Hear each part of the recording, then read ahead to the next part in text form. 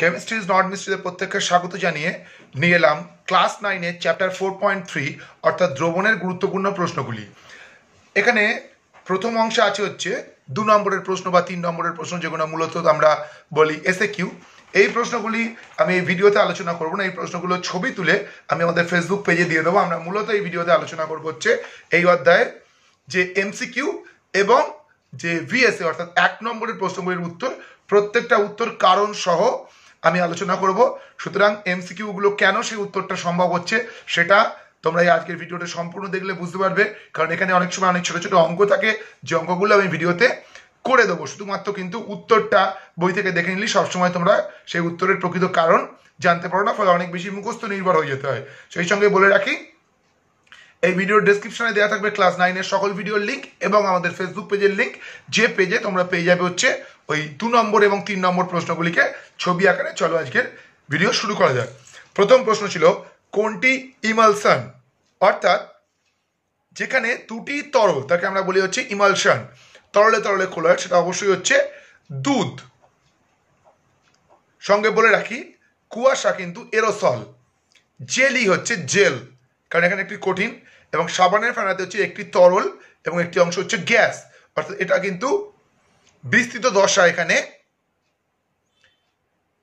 Gas এবং বিস্তার মাধ্যম হচ্ছে গ্যাস এবং বিস্তৃত দশা হচ্ছে তরল। তাহলে একমাত্র দুটো অংশ তরল কোথায়? দুধের ক্ষেত্রে, তাই এখানে উত্তর হবে দুধ। পরের প্রশ্ন ছিল, দেখো, নিম্নলিখিত দ্রবণগুলির মধ্যে কোনটি সমসত্ব প্রকৃতির? সমসত্ব প্রকৃতির হয় হচ্ছে প্রকৃত দ্রবণ। তাহলে এখানে যতগুলো অপশন রয়েছে, দুধ ইমালশন, কড লিভার অয়েল এটা হচ্ছে ইমালশন, এখানেও দুধ মানে জল এবং তেল থাকে। বালি ও জলের মিশ্রণ, এটা কোনো ধরনের দ্রবণই নয়, এটা একেবারেই মিশবে না। তাহলে অবশ্যই এখানে উত্তর হবে চিনি জলীয় দ্রবণ, কারণ চিনি জলে সম্পূর্ণ দ্রবীভূত হয়ে গিয়ে প্রকৃত দ্রবণ উৎপন্ন করে। পরের প্রশ্ন চলে আসি, কোন দ্রাবকে সোডিয়াম ক্লোরাইড কোলয়েড সৃষ্টি করবে না? দেখো, সোডিয়াম ক্লোরাইড ক্লোরাইড সৃষ্টি করবে না হচ্ছে একমাত্র জলে, কারণ সোডিয়াম ক্লোরাইড জলে সম্পূর্ণ দ্রাব্য। বেনজিন, ইথানল এবং ক্লোরোফর্ম এগুলো হচ্ছে জৈব দ্রাবক, এবং সোডিয়াম ক্লোরাইড একটি আয়নীয় যৌগ। তাহলে জৈব দ্রাবকে কিন্তু এটা ক্লোরাইড অবস্থায় থাকবে, এবং যখন আমরা পোলার দ্রাবক নিলাম জলের মতো, সেক্ষেত্রে এটা প্রকৃত দ্রবণ উৎপন্ন করবে। চলে আসি পরের প্রশ্নে, কোনটিতে টিন্ডাল প্রভাব দেখা যায় না? টিন্ডাল প্রভাব দেখা যাবে না কোথায়? প্রকৃত দ্রবণের ক্ষেত্রে। তাহলে এখানে প্রকৃত দ্রবণ কোনটা? চিনির দ্রবণ, কারণ বাকিগুলো সাবানের দ্রবণ, পেনের কালি এবং স্টার্চের দ্রবণ, কোনোটি কিন্তু প্রকৃত দ্রবণ নয়, মূলত এগুলো কোলয়েড।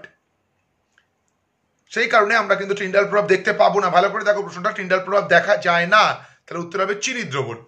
সালফার দ্রবীভূত হয়, সালফার হচ্ছে জলে দ্রাব্য নয়, সালফার জৈব দ্রাবকে দ্রবীভূত হয়।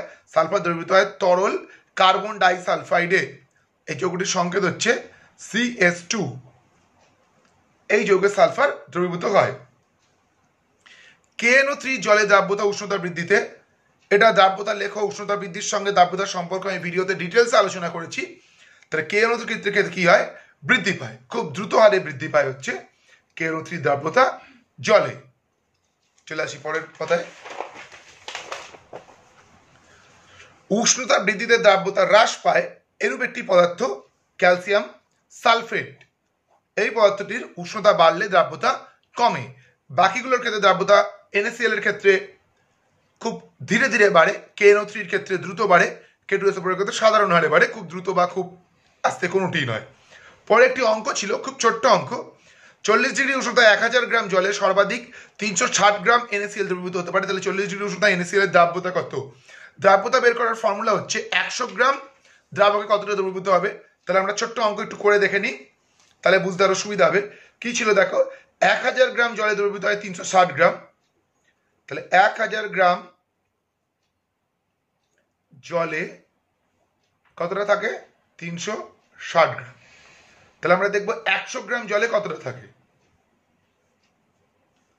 360 গুণিত 100 তলায়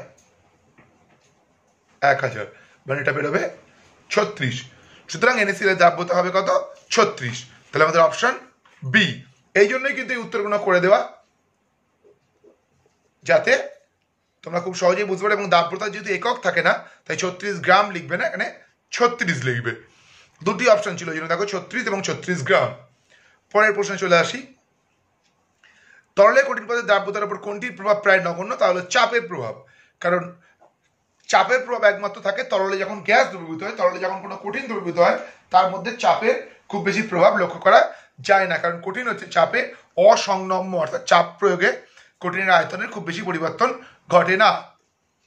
পরের প্রশ্ন, উষ্ণতা বৃদ্ধিতে কলিচুনের দ্রাব্যতা হ্রাস পায়। এটা দ্রাব্যতা লেখর প্রশ্ন, দ্রাব্যতা লেখতে ডিটেলসে আলোচনা করেছিলাম, খেয়াল রাখবে। কলিচুন এবং ক্যালসিয়াম সালফেট এই দুটোর ক্ষেত্রে কিন্তু দ্রাব্যতা হ্রাস পাবে। পরের প্রশ্ন, যদি এক্স গ্রাম দাব টি ডিগ্রি সেলসিয়াস তাপমাত্রায় ওয়াই গ্রাম দ্রবণ তৈরি করে তবে দ্রাব্যতা কত? চলো অঙ্কটা আমরা করে দেখবো, আগে অঙ্কটা করবো তারপর আমরা এখানে উত্তর লিখব।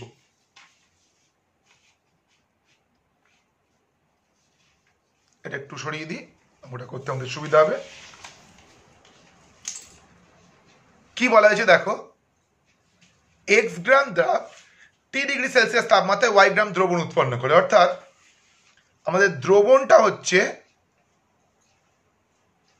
ওয়াই গ্রাম আর দ্রাব হচ্ছে এক্স গ্রাম। তাহলে আমাদের দ্রাবক কত? দ্রাবক হচ্ছে ওয়াই মাইনাস এক্স। মোট দ্রবণ থেকে দ্রাবটা বাদ দিলাম, তার মানে ওয়াই মাইনাস এক্স গ্রাম দ্রাবকে কত পরিমাণ দ্রাব আছে? এক্স গ্রাম। তাহলে ওয়াই মাইনাস এক্স গ্রাম দ্রাবকে দ্রাব আছে এক্স গ্রাম। তাহলে আমরা 100 গ্রামে বের করবো, এক্স গুণ 100 তলায় ওয়াই মাইনাস এক্স। তারপরে আমাদের এখানে উত্তর কোনটা হলো? Option B. দেখে নাও, এই কারণের জন্যই কিন্তু এমসিকিউ করিয়ে দেওয়া, অর্থাৎ উত্তরের কারণটা তোমাদেরকে জানিয়ে দেওয়া।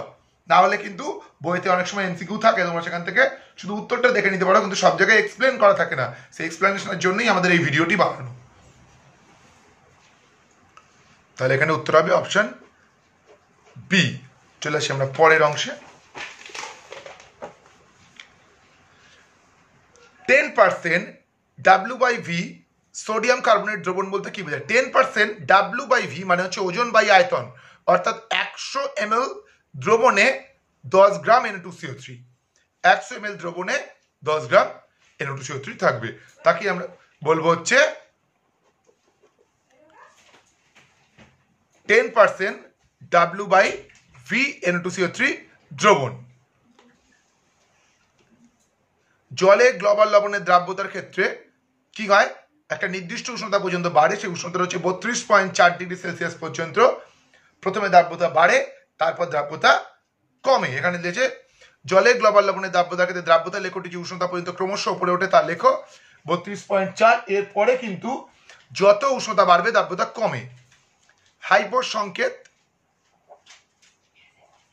Na2S2O7.5H2O, এটা হচ্ছে গ্লোবাল লবণের সংকেত। প্রসঙ্গক্রমে বলে রাখি, Na2SO4.10H2 এটা হচ্ছে গ্লোবাল লবণের সংকেত, এটা হাইপোর সংকেত, এটা দিয়ে অতিরিক্ত দ্রবণ বানানো যায়। নিচের কোন ক্ষেত্রে সংশ্লিষ্ট কণাগুলি ব্রাউনীয় গতি প্রদর্শন করে না? সেটা অবশ্যই করবে না কারা? প্রকৃত দ্রবণ।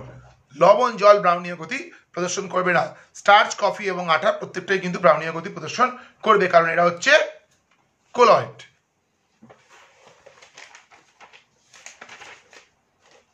এবার আমরা চলে এলাম 1 নম্বরের প্রশ্ন, অর্থাৎ যেগুলো আমাদেরকে বলি আমরা মূলত V.S.A। এখানে অপশন দেওয়া থাকে না, উত্তর আমাদের সরাসরি লিখতে হয়। জেল কাকে বলে? যে কলোডীয় মাধ্যমে কঠিন বিস্তৃত দশা এবং তরল, যে কঠিন মাধ্যমে বিস্তার মাধ্যম কঠিন এবং বিস্তৃত দশা তরল, তাকে জেল বলে। অর্থাৎ বিস্তার মাধ্যমটা এখানে কঠিন, কঠিনের পরিমাণটা বেশি, তরলের পরিমাণটা কম, যেমন জেলি বা জিলাটিন। পরের প্রশ্ন, বায়ুতে ভাসমান ধূলিকণা কোন প্রকার কোলয়েড? কঠিন এরোসল। এরোসল মানে এখানে বিস্তার মাধ্যমটা হচ্ছে গ্যাস, বাতাস হচ্ছে বিস্তার মাধ্যম এবং বিস্তৃত দশা হচ্ছে কঠিনের কণাগুলি। জলে তেলে জাতীয় কোলয়েড, দুধ, ভ্যানিসিং ক্রিম। জলে তেল মানে জলটা বেশি, তেলটা কম। তেলে জল জাতীয় ইমালশন, মাখন, কোল্ড ক্রিম মানে এখানে তেল বেশি, জল কম, মাখন। প্রকৃত দ্রবণে কণাগুলির ব্যাস 10⁻⁻8 সেমির থেকে কম। কোলয়েডের ক্ষেত্রে 10⁻⁷ থেকে 10⁻⁵ সেমির মধ্যে। প্রলম্বনের ক্ষেত্রে কণাগুলির ব্যাস হয় 10⁻⁴ এর থেকেও বড়, অর্থাৎ এখান থেকে কিন্তু কণা থিতিয়ে পড়তে শুরু করে। জল সমযোজী, জলে দ্রবীভূত হয় এমন সমযোজী যৌগ, চিনি, HCl, আরো অনেক যৌগ আছে, গ্লুকোজ, ইথানল, এরা হচ্ছে সমযোজী যৌগ হওয়া সত্ত্বেও এরা জলে কিন্তু দ্রাব্য। অ্যামোনিয়াম এমন একটি সমযোজী যৌগ যা জলে দ্রাব্য। জলে দ্রবীভূত হয় এমন একটি কঠিন যৌগ, অবশ্যই সেটা চিনি। যদিও এখানে নুন লিখলেও ভুল হবে না, কারণ এখানে শুধুমাত্র কঠিন যৌগ বলা হয়েছে, শরীরযোজী কি সমযোজী বলা হয়নি। এখানে আমরা যেটা লিখেছি এটা অবশ্যই সমযোজী।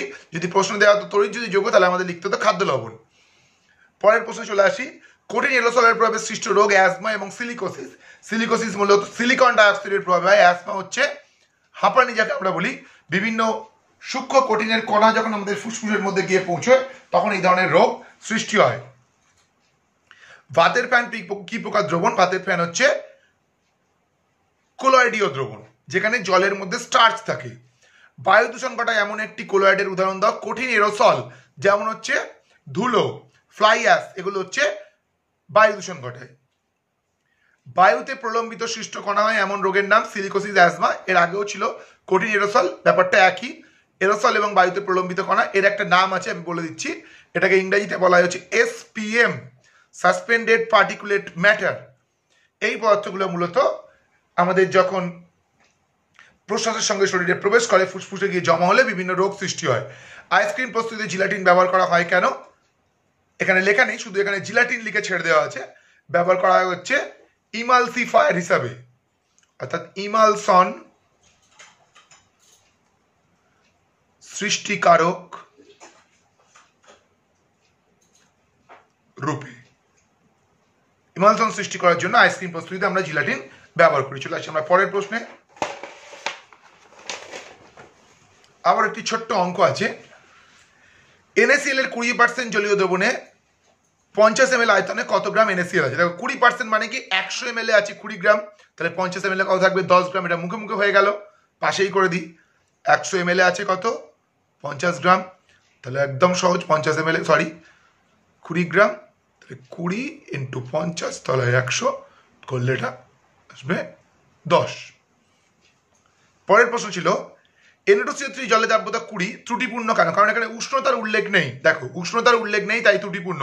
কারণ হচ্ছে দাব্যতা যখন উল্লেখ করতে হয় তখন আমাদের উষ্ণতায় বলতে হয়। এটা আমি দাব্যতা লেখতে তোমাদের বলেছিলাম যে উষ্ণতার পরিবর্তনের সঙ্গে যেহেতু দাব্যতার পরিবর্তন হয়, তাই অবশ্যই আমাদের কিন্তু দাব্যতা লিখলে সেখানে উষ্ণতা লিখতে হবে। অতিপৃক্ত দ্রবণ গঠন করে এমন একটি পদার্থের উদাহরণ দাও। সোডিয়াম থায়োসালফেট, যেটাকে আমরা বলি হাইপো, Na2S2O3.5H2O, এটাকেই বলা হয় হাইপো। একটু আগেই আমি বলেছি, তাও একবার লিখে দিলাম। কেলাস জল বিহীন একটি কেলাসের উদাহরণ NaCl, যাকে আমরা বলি শুষ্ক কেলাস, অর্থাৎ এখানে কোনো কেলাস জল নেই। জল ছাড়া কয়েকটি অজৈব দ্রাবকের নাম। অ্যামোনিয়া, তরল, নাইট্রোজেন ডাইঅক্সাইড, সালফার ডাইঅক্সাইড, এটা হচ্ছে জল ছাড়াও তরল অজৈব দ্রাবক। একটি জৈব দ্রাবকের উদাহরণ দাও যেটি বিষাক্ত। মিথাইল অ্যালকোহল বা মিথানল, এটা হচ্ছে জৈব দ্রাবক যা বিষাক্ত, এটা খেলে কিন্তু মানুষ মারা অব্দি যেতে পারে। হোয়াইট ভিট্রিয়লের সংকেত ZnSO4.7H2O।